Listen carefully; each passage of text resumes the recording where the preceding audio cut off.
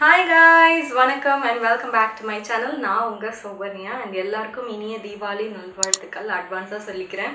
And நிறைய பேர் என்கிட்ட தீபாவளி மேக்கப் லுக் அவுட்ஃபிட் எல்லாம் ஷேர் பண்ணுங்கன்னு கேட்டுட்டே இருந்தீங்க.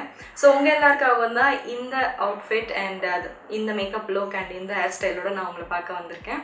இந்த வீடியோல இந்த மேக்கப் லுக் and இந்த அவுட்ஃபிட் மட்டும் தான் நான் உங்களுக்கு காட்ட போறேன் because ரொம்ப லென்த்தா இருக்குது இந்த வீடியோ. அதனால ஹேர் ஸ்டைல் தனியா நான் உங்களுக்கு ஒரு வீடியோவை அடுத்தே அப்லோட் பண்றேன். சோ இந்த வீடியோல நீங்க கண்டிப்பா எப்படி இந்த மேக்கப் லுக்கை கிரியேட் பண்ணிக்கலாம் உங்களுக்கு நீங்கன்றத பார்க்க போறோம்.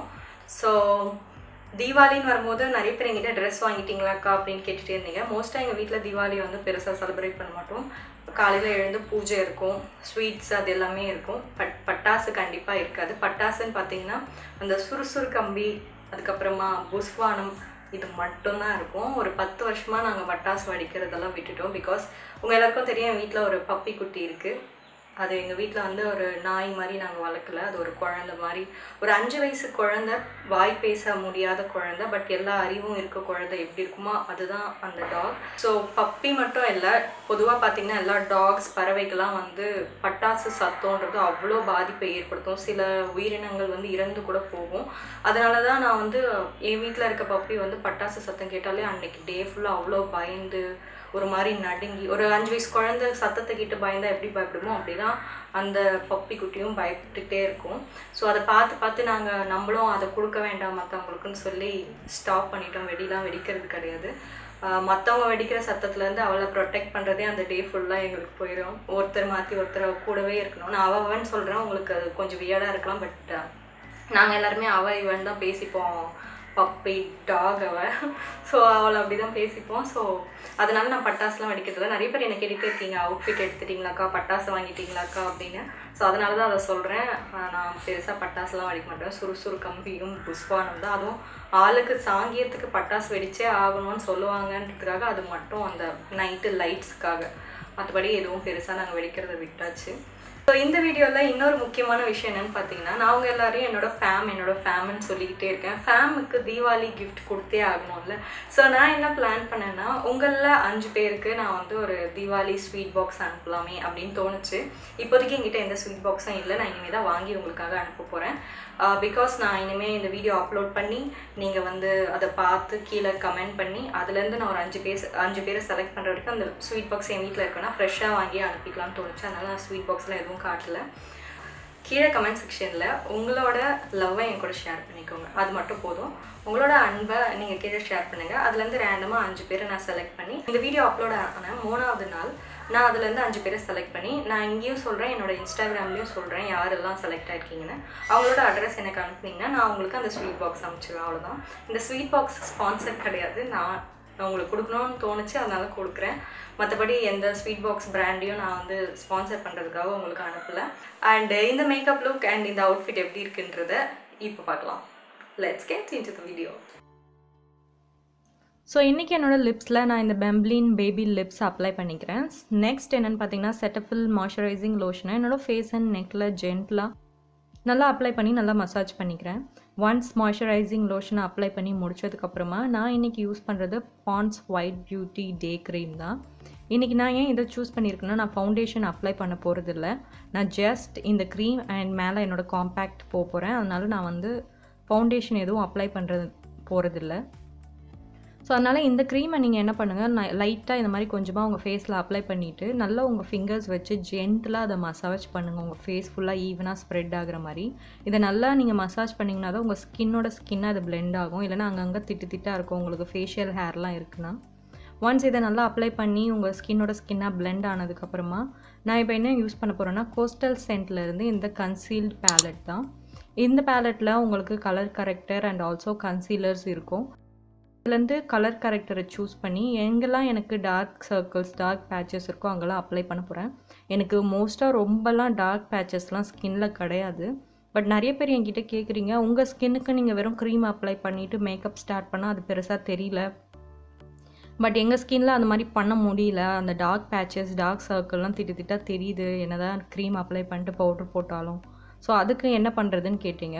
ஸோ யாருக்கெல்லாம் டார்க் பேச்சஸ் டார்க் சர்க்கிள் எங்கெல்லாம் இருக்கோ அவங்கெல்லாம் இந்த மாதிரி மெத்தடை ஃபாலோ பண்ணுங்கள். கலர் கரெக்டரை சூஸ் பண்ணி அது இந்த மாதிரி எங்கெல்லாம் உங்களுக்கு டார்க் பேச்சஸ் இருக்கோ அங்கெல்லாம் அப்ளை பண்ணிடுங்க. உங்களுக்கு பிம்பிள் மார்க், பிம்பிள் ஸ்பாட்ஸ் ஏதாவது இருந்தால் கூட அது மேலே இப்படி அப்ளை பண்ணிங்கன்னா அது கவர் ஆகிடும். ஒன்ஸ் கலர் கரெக்டர் அப்ளை பண்ணி முடிச்சதுக்கப்புறமா உங்கள் அண்டர் ஐ ஏரியாவில் இந்த கன்சீலர் சூஸ் பண்ணி அந்த கன்சீலரை வந்து அங்கே அப்ளை பண்ணுங்கள். எனக்கு வந்து டார்க் சர்க்கிள் கிடையாது. நான் கன்சீலர் நான் ஏன் யூஸ் பண்ணுறேன்னா, எனக்கு ஃபோட்டோ எடுக்கும் போதெல்லாம் என்னோட அண்டர் ஐ ஏரியா பாப்பப் ஆகி தெரியறதுக்காக மட்டும்தான் நான் கன்சீலர் யூஸ் பண்ணுவேன். எனக்கு டார்க் சர்க்கிள் ஹைட் பண்ணணும்லாம் நான் கன்சீலர் யூஸ் பண்ணுறதில்ல. பட் இந்த மெத்தட் ஃபாலோ பண்ணிங்கன்னா இது உங்களோட ஸ்கின்ல ரொம்ப மேக்கப் அப்ளை பண்ண மாதிரிலாம் இருக்காது, நேச்சுரல் ஸ்கின்னாக தான் இருக்கும். ஸோ என்னோடய லைட்டிங் வந்து மாறி மாறி வருது. நம்ம சென்னை கிளைமேட் உங்களுக்கு தெரியும், மழை வெயிலுன்னு மாறி மாறி வந்துட்டு இருக்கு ஒரு கொஞ்ச நாளாக. ஸோ அதனால் வெயில் ஏறி ஏறி இறங்குறதுனால என்னோடய வீடியோ லைட்டிங்கும் மாறிக்கிட்டு இருக்குது. அதனால தான் என் ஸ்கின்னில் உங்களுக்கு டிஃப்ரென்ஸ் தெரிஞ்சுக்கிட்டே இருக்கும். ஸோ அதுக்கு சாரி. ஒன்ஸ் இந்த கன்சீலர் கலர் கரெக்டர் எல்லாத்தையும் அப்ளை பண்ணிவிட்டு நல்லா பிளெண்ட் பண்ணுங்கள். எவ்வளோக்கு எவ்வளோ முடியுமோ அவ்வளோக்கு எவ்வளோ பிளெண்ட் பண்ணுங்கள். திட்டாக விட்டுறாதீங்க. நான் நல்லா பிளெண்ட் பண்ணேன் எல்லாத்தையுமே.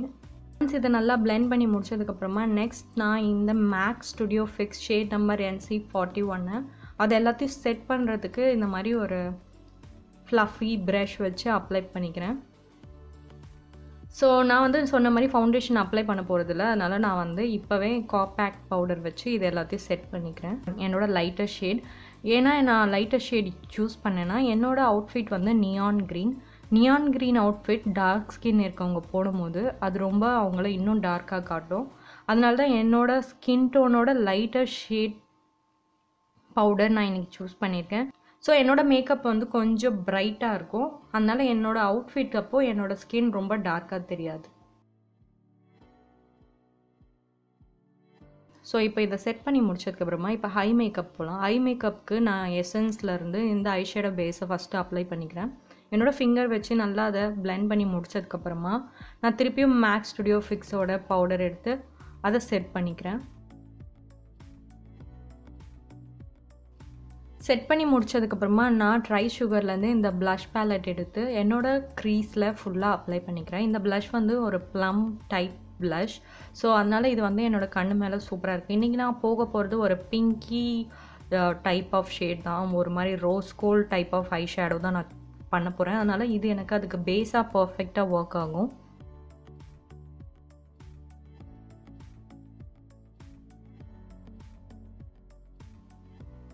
ஸோ ஒன்ஸ் அந்த ரோஸ் ஷேடை ஃபுல்லாக அப்ளை பண்ணி முடிச்சதுக்கப்புறமா நான் next professional மேக்கப்லேருந்து love contour all பேலட்டில் இந்த ஒரு மாதிரி light rose gold shade shimmery ஷேடை வந்து என்னோட centre of the ஹைலிட்லேருந்து inner corner வரைக்கும் இந்த மாதிரி அப்ளை பண்ணி நல்லா பிளெண்ட் பண்ணிக்கிறேன்.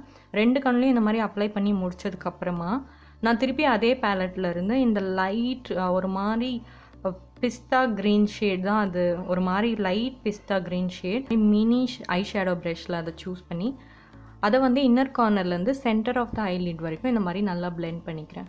ஸோ இது வந்து என்னோடய அவுட்ஃபிட்டுக்கு ஒரு மாதிரி லைட்டாக மேட்சப் ஆகும். நான் ரொம்ப என்னோடய அவுட்ஃபிட்டுக்கு பர்ஃபெக்ட் மேட்சிங்காக அந்த மாதிரி போகல, பட் லைட்டாக அதுக்கு மேட்சப் ஆகணுன்றதுனால அந்த லைட் பிஸ்தா க்ரீன் சூஸ் பண்ணி இந்த மாதிரி அப்ளை பண்ணிக்கிறேன். ஒன்ஸ் அந்த பிஸ்தா க்ரீன் அப்ளை பண்ணி முடிச்சதுக்கப்புறமா நான் சேம் பேலட்டில் இந்த டார்க் ரோஸ் கோல்ட் ஷேட் எடுத்து என்னோடய அவுட்டர் கார்னரில் இந்த மாதிரி நான் நல்லா பிளெண்ட் பண்ணிக்கிறேன். ஸோ இது மாதிரி ஒரு ஆம்ப்ரே எஃபெக்டில் இருக்கும், லைட் டு டார்க், அதுதான் நான் போகிறது. பட் நான் ரொம்ப ஓவர் டூ பண்ணல, எல்லாமே லைட்டாக தான் பண்ணுறேன். நெக்ஸ்ட் நான் Maybelline studio lasting drama gel liner எடுத்து என்னோடய ஐலிட்டில் இந்த மாதிரி மீடியம் திக்குக்கு ஒரு ஐலைனர் விங் லைனர் க்ரியேட் பண்ணிக்கிறேன். ஸோ ஒன்ஸ் ரெண்டு கண்லேயுமே ஐலைனர் க்ரியேட் பண்ணி முடிச்சதுக்கப்புறமா நான் ப்ளம் காஜலில் என்னோடய அப்பர் வாட்டர் லைனில் இந்த மாதிரி அப்ளை பண்ணிக்கிறேன். இது வந்து உங்களுக்கு பர்ஃபெக்ட் ஃபினிஷிங் தெரியும், திட்டாலாம் அந்த ஐலைனர் காட்டாது. நெக்ஸ்ட் நான் மேக்லேருந்து இந்த மஸ்காரா யூஸ் பண்ணுறேன்.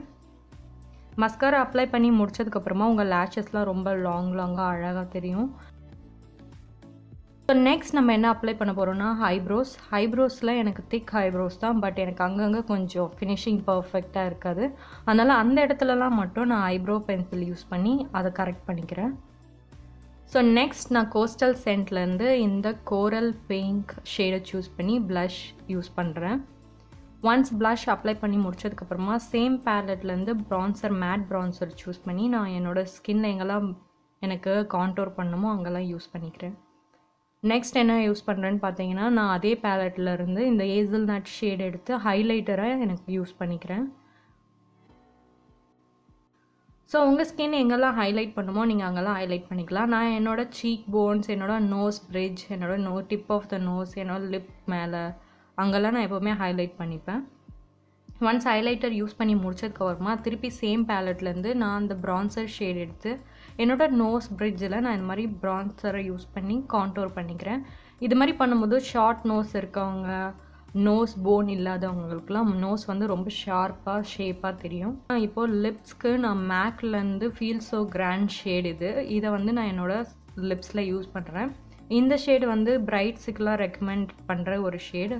இது வந்து சூப்பர் பர்ஃபெக்ட் ரெட்.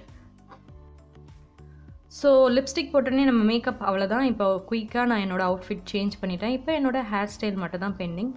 ஸோ இப்போ என்னோடய ஹேர் ஸ்டைலும் முடிஞ்சாச்சு, நான் ஆக்சசரிஸ் போட்டாச்சு. அண்ட் இன்றைக்கி நான் இந்த டச் பிரைட் ஃப்ரண்ட் அண்ட் பேக்கில் வந்து பன்னோட கொஞ்சமாக முல்லைப்பூ வச்சு என்னோடய ஹேர் ஸ்டைலை ஃபினிஷ் பண்ணியிருக்கேன். அண்ட் இது கூட நான் ஒரு லாங் கோல்டன் ஜும்காஸ் மட்டும் பேர் பண்ணியிருக்கேன். நான் நெக்கில் எதுவும் போடலை. இந்த அவுட்ஃபிட் பார்த்திங்கன்னா ஒரு long neon green gown and இது கூட நான் வந்து ப்ளூ பிங்க் சேர்ந்த மாதிரி ஒரு சில்க் துப்பட்டா மேட்சப் பண்ணியிருக்கேன். அது கூட நான் வந்து வெயிஸ்டில் ஒரு தின் கோல்டன் பெல்ட் அட்டாச் பண்ணியிருக்கேன். இந்த அவுட்ஃபிட் வந்து நானே எனக்கு செஞ்சுக்கிட்டேன். இந்த துப்பட்டா நீங்கள் எந்த கடையில் எல்லா சில்க் சாரீ விற்கிற கடையிலையும் உங்களுக்கு சில்க் துப்பட்டா கிடைக்கும். நீங்கள் போய் சர்ச் பண்ணிங்கன்னா உங்களுக்கு கண்டிப்பாக இந்த துப்பட்டா கிடைக்கும்.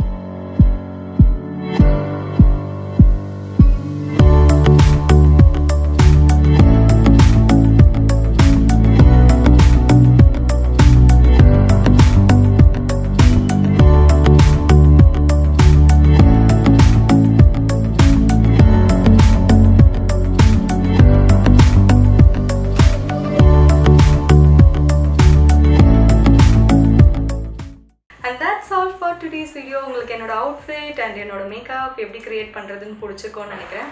உங்களுக்கு பிடிச்சிருந்தா தம்ஸ் அப் கொடுங்க, உங்கள் ஃப்ரெண்ட்ஸோட ஷேர் பண்ணுங்கள். இந்த மேக்கப் லுக் அண்ட் அவுட்ஃபிட்டை பற்றி உங்களோட தாட்ஸை கீழே கமெண்ட் செக்ஷனில் என் கூட ஷேர் பண்ணிக்கோங்க. அண்ட் மறக்காமல் உங்களோட அன்பையும் ஷேர் பண்ணுங்கள். ஸோ தட் என்னோடய ஃபேமிலிக்கு நான் தீபாவளி கிஃப்ட் ஈஸியாக கொடுக்கலாம். ஸோ 45,000 பேருக்கும் கொடுக்கணுன்றது என்னோட பேராசை தான். பட் இப்போதைக்கு என்னால் 5 பேருக்கு தான் செலக்ட் பண்ணி கொடுக்க முடியும். பிகாஸ் கொடுக்கறது வந்து நல்லா கொடுக்கணும்னு நினைக்கிறேன். அதனால் 5 பேருக்கு நான் கொடுக்கலான்னு இருக்கேன். அண்ட் அதையும் மறந்துடாதீங்க. அண்ட் தம்ஸ் அப் பண்ணிவிட்டு உங்கள் ஃப்ரெண்ட்ஸோட ஷேர் பண்ணுங்கள். கீழே கமெண்ட் செக்ஷனில் நான் சொன்னதை மறக்காமல் கமெண்ட் பண்ணுங்கள். அண்ட் நம்ம சேனல் இன்னும் சப்ஸ்கிரைப் பண்ணாமல் தான் சப்ஸ்கிரைப் பண்ணிவிட்டு பக்கத்தில் இருக்க பெல் ஐக்கனையும் ப்ரெஸ் பண்ணுங்கள். இது மாதிரி சூப்பர் டூப்பர் வீடியோட உங்களை நாளைக்கு நான் பார்க்க வரேன். டாடா, பாய், see you.